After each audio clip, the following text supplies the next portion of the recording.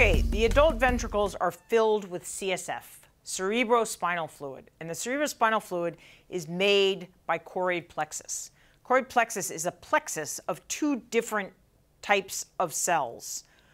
It's a plexus between capillaries, which are peripheral blood vessels, and choroid epithelium, which is derived from neural tube. And what we see here is a diagram of what the choroid plexus looks like. There's blood, the capillaries are here, there's a basal lamina, and then there's this choroid epithelium with all these little villi on the ventricular side. The blood comes out of the capillaries and is filtered by the choroid epithelium. So what you have on the periphery is blood, and what you have on the central side, the ventricular side, is cerebrospinal fluid. Cerebrospinal fluid, or CSF, is simply filtered blood. What does it have? It doesn't have cells, so no blood cells. It doesn't have heme, so it's not red. It's actually clear. And it doesn't have a lot of the large molecules that are present in blood. So it is a watery version of blood without any heme, without any color. What this means, this simple fact that the choroid plexus is a marriage between a capillary and choroid epithelium, means that anywhere that you see choroid plexus, one side is periphery and one side is inside the brain. Okay, that's a big deal. It's going to tell you a lot.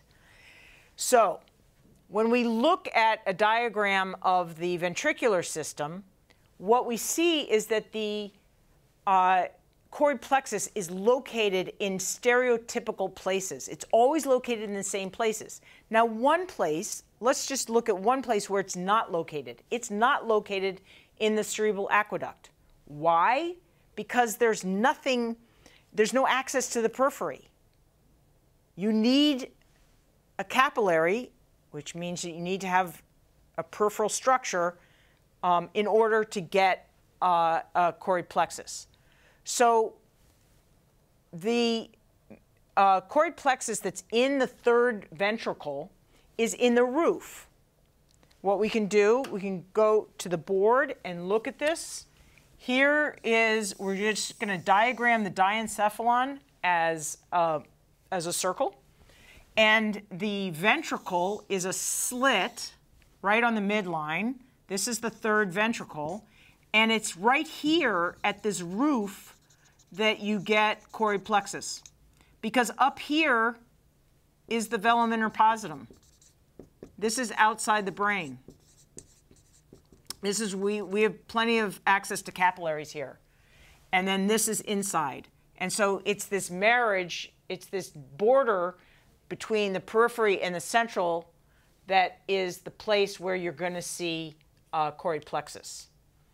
Now, if you then look at the hemisphere is here, and what you'll see is that there is a place, as it follows the inside of it, there's capillary here, and then there's choroid epithelium here. And that enters into the lateral ventricle. So every place that you see choroid plexus, one side is periphery and one side is in the central. Let's go back to the slide.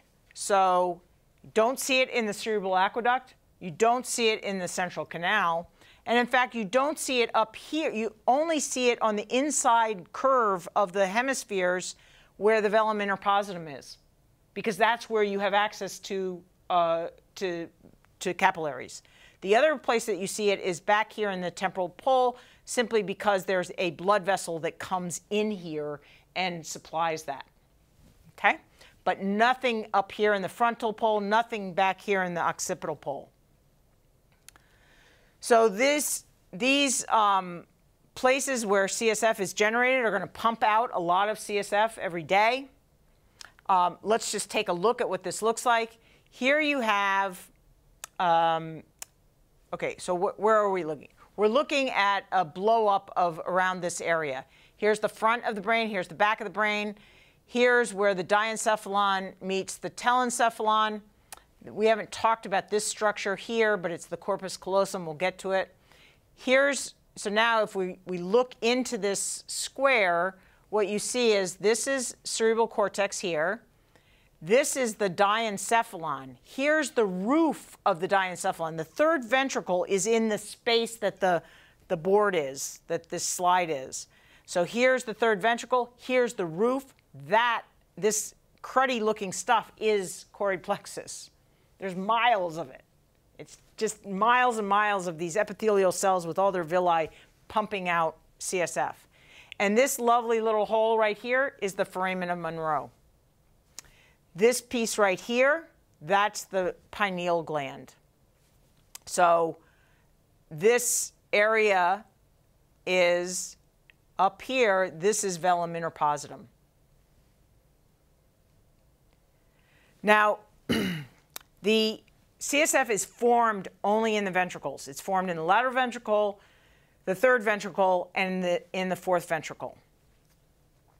It then flows out from within the brain, and it surrounds the convexity of the brain, sitting within the dura, underneath the arachnoid, in fact, the second level of meninges, and it fills the subarachnoid space, the space between the arachnoid and the pia. And that has the effect of here you have the dura, which is this really tough covering. Inside the dura is all this fluid, and then floating in the fluid is the brain. So you've got a bag, a brain in a bag of fluid. And that allows you, as you go, now your brain is not going to bump into the side of your skull. It's not going to easily get bruised. It's going to be protected by this surrounding fluid. Of course, that has its limits. Okay, so what we're going to do next is we're going to look at the structures that are deep to the cerebral cortex within the telencephalon, and then how the telencephalon connects to other structures within the cranium.